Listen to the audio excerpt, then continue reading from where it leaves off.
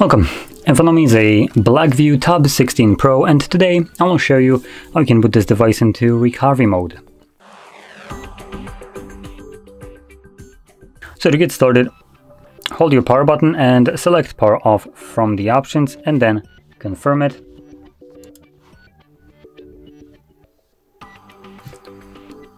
Now once the device turns off, hold your power button, volume up and volume down at the same time. So basically all three buttons. And you can let go of all of them once a logo shows up. And there we go. As you can see, this boots us into recovery mode. Now in here you can use volume buttons to navigate up and down, so just to showcase this. And power button will be used to confirm whatever is selected.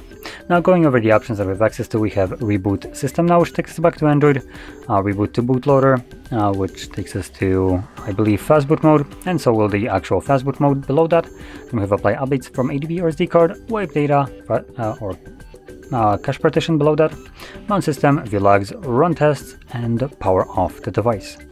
So in any case, I'm gonna stick with the first option, which is reboot system now, confirm that, and like I mentioned, this will bring me back to Android. And there we go. So if you found this very helpful, don't forget to hit like, subscribe, and thanks for watching.